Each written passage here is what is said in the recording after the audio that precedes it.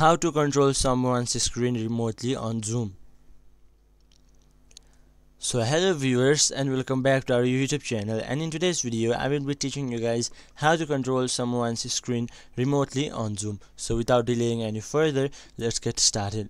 So first of all, at the top of your screen select the view options drop down and click request remote control and then request to the window prompt.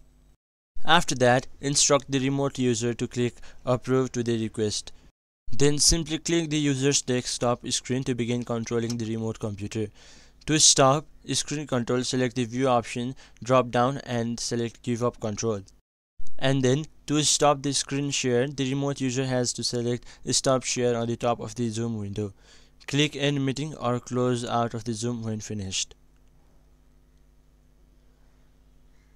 So in this very simple way, you could control someone's screen remotely on Zoom. So hope this video was helpful for you. Until the next video, bye bye and take care.